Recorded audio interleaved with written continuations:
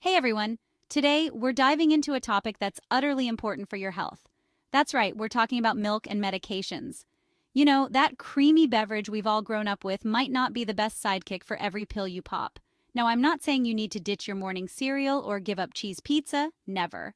But there are certain medications that just don't jive with our good friend milk.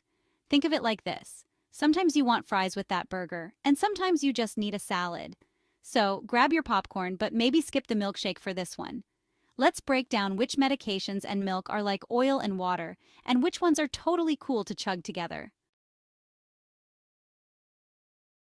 All right, first up, let's talk about antibiotics. These are the big guns we use to fight off bacterial infections, from a simple ear infection to something more serious. They are our frontline warriors in the battle against harmful bacteria. Now, you might think a glass of milk would be the perfect way to wash down these powerful pills, but hold your horses. It's not as simple as it seems. Remember that whole oil and water analogy? Well, that's what's going on here. Just like oil and water don't mix, milk and certain antibiotics don't play well together. You see, milk contains calcium, and some antibiotics, like tetracyclines and ciprofloxacin, bind to calcium. This binding can interfere with the absorption of the medication. This means that instead of being absorbed into your bloodstream and doing their job of fighting off those nasty bacteria, they get stuck with the calcium in your stomach. It's like they're trapped and can't do their job. It's like sending your troops into battle with their hands tied behind their backs. Not very effective, right? They can't fight properly if they're restrained. So when you're on these types of antibiotics, it's best to avoid milk for at least 2 hours before and after taking your medication. This gives the antibiotics a chance to be absorbed properly. Think of it this way. You wouldn't put your antibiotic cream in a glass of milk, would you? Please say no for the love of all things sterile. It just doesn't make sense. The same principle applies here. We want those antibiotics to work their magic, and that means keeping them far, far away from milk. Let them do their job without any interference. Now, I know what you're thinking. Dr. Mike, you're taking away my cookies and milk. But don't worry, there's a way to enjoy both. Don't worry, I'm not a monster. You can still enjoy your dairy. Just be mindful of the timing. It's all about planning ahead. Have your milk at least 2 hours before or after your medication, and you'll be good to go. Set a timer if you need to remind yourself. Remember, we're aiming for maximum antibiotic effectiveness here, folks. We want those antibiotics to be at their best. We want those little bacterial bad guys to be running for the hills. Let's give our antibiotics the best chance to succeed. So keep those antibiotics and milk separate, and you'll be back to your old self in no time. Your health is worth the extra effort. Next up, let's dive into the world of thyroid medication and its interactions. This is crucial for folks who have an underactive thyroid, a condition where their body doesn't produce enough thyroid hormone. This hormone is essential for regulating metabolism, energy levels, and overall well-being. Now, you might be surprised to learn that milk and thyroid medication are like cats and dogs. They just don't mix well. It's a bit of a love-hate relationship. You see, just like with certain antibiotics, calcium in milk can interfere with the absorption of thyroid medication, specifically levothyroxine. This interference can significantly reduce the effectiveness of your medication. This means your body might not get the full dose it needs to keep your thyroid levels in check. And when your thyroid levels are off, it can lead to a host of issues like fatigue, weight gain, and mood swings. Imagine this. You've got a perfectly balanced scale representing your thyroid hormone levels. Keeping this balance is crucial for your health. Taking your medication is like adding the right weight to keep it balanced. It's a delicate process that requires precision. But then, bam! You drink milk too close to taking your medication, and it's like a mischievous cat jumping on one side of the scale, throwing everything off balance. Not ideal, right? This disruption can make it harder to manage your thyroid condition effectively.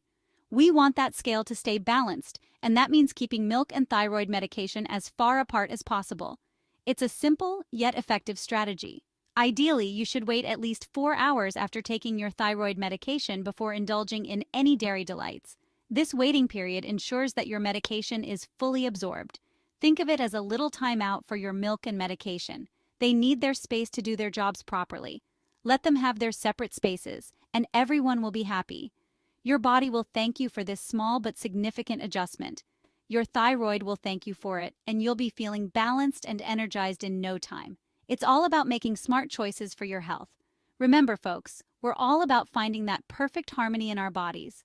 A balanced thyroid means a balanced life.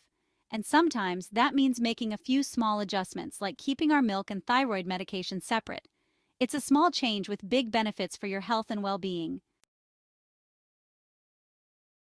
Iron supplements, the surprising twist. All right, folks, get ready for a surprising twist. We're talking about iron supplements, those little pills that help boost your iron levels and fight off fatigue. Now, you might think that milk, with its reputation for being a nutritional powerhouse, would be a good companion for iron supplements. But guess what? You won't believe this one. Milk actually hinders the absorption of iron from supplements. I know, right? It's like finding out your favorite superhero has a secret weakness. But it's true. The calcium in milk swoops in and binds to the iron, preventing it from being properly absorbed into your system. It's like setting up a romantic dinner for two, iron and your body, and then having a third wheel, calcium, show up uninvited and steal your date's attention. Not cool, calcium, not cool. So what's the solution? Simple. Just like with antibiotics and thyroid medication, timing is key. Avoid consuming milk or other calcium-rich foods and drinks for at least 2 hours before and after taking your iron supplement. This gives your body a chance to absorb the iron without any interference from calcium. Think of it as creating a clear pathway for iron to reach its destination, your red blood cells. Remember, we want those iron levels to soar high, not get stuck in a calcium traffic jam. So, keep those iron supplements and milk separate, and you'll be feeling energized and ready to conquer the world in no time. Osteoporosis drugs, a first date gone wrong. Let's talk about osteoporosis drugs, those trusty medications that help strengthen bones and prevent fractures. They are essential for maintaining bone health, especially as we age. Now, you might think that milk, with its bone-building reputation, would be a match made in heaven for these drugs. After all, milk is rich in calcium, which is vital for strong bones. But hold on a second. This seemingly perfect pairing is actually a recipe for disaster. This is one relationship that's more like a bad first date, awkward, uncomfortable, and best avoided altogether. Imagine sitting through an entire meal with someone you have nothing in common with. You see, some osteoporosis medications, like bisphosphonates, need to be taken on an empty stomach with a full glass of water. This is crucial for their effectiveness. And when I say empty, I mean empty. No sneaky snacks or sips of anything other than water. No coffee, no juice, and definitely no milk. Why so strict? Because these beverages can interfere with the medication's absorption. Well, it all comes down to absorption. The medication needs to be absorbed properly to be effective. These medications are like delicate flowers that need the perfect conditions to bloom. They require a specific environment to work their best. When taken with food or drinks other than water, their absorption can be significantly reduced, making them less effective at doing their job. This means your bones won't get the full benefit. Imagine this. You've got a VIP backstage pass to meet your favorite band. That's your medication meeting your bones. It's a once-in-a-lifetime opportunity. But then, you show up with a big group of friends, milk and other foods. And the security guard, your stomach, says, "Sorry, only the VIP can come in." Bummer, right? Your medication needs to go solo to be effective. That's why it's crucial to follow your doctor's instructions carefully when taking osteoporosis medications. They know the best way to ensure the medication works. Take them on an empty stomach with a full glass of water, and avoid milk and other calcium-rich foods and drinks for at least 30 minutes to 2 hours afterwards. This waiting period is essential. This ensures that the medication gets a clear pathway to your bones, where it can work its magic without any distractions. Think of it as giving the medication a clear runway to land. Remember, we want those bones to be strong and resilient, and that means giving your osteoporosis medication the VIP treatment it deserves. So, follow the guidelines and let your medication do its job. Certain heart medications, the pineapple on pizza of the medication world. Last but not least, let's talk about certain heart medications, specifically a class of drugs called calcium channel blockers. These medications are like the cool kids on the block, helping to lower blood pressure and keep your heart happy. But just like some cool kids have an aversion to certain foods, broccoli anyone, calcium channel blockers aren't big fans of milk. You see, calcium channel blockers and calcium-rich foods and drinks, like milk, don't exactly see eye to eye. When combined, they can lead to a buildup of calcium in the body, which can mess with the medication's effectiveness and potentially lead to side effects. It's like trying to fit a square peg in a round hole. It just doesn't work. These two are like pineapple on pizza. Just don't do it. So, what's the takeaway? If you're taking calcium channel blockers, it's best to talk to your doctor about whether you need to limit your calcium intake or adjust the timing of your medication. They'll be able to give you personalized advice based on your individual needs and health conditions. Remember, folks, when it comes to your heart health, it's always better to err on the side of caution.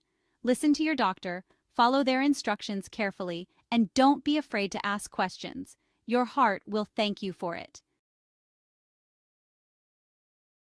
Milk and meds, the final verdict. So there you have it, folks. If you're on any of these medications, it's best to steer clear of milk. Your body will thank you, and so will your taste buds. Remember, just because milk is a staple in many diets, it doesn't mean it plays well with every medication out there. Think of it like this. You wouldn't put orange juice in your cereal, would you? Okay, maybe some of you would, but you get the point. Sometimes you just have to keep certain things separate to ensure they work their best. Don't forget to like, subscribe, and hit that bell icon for more health tips with a side of humor. Stay healthy and stay happy.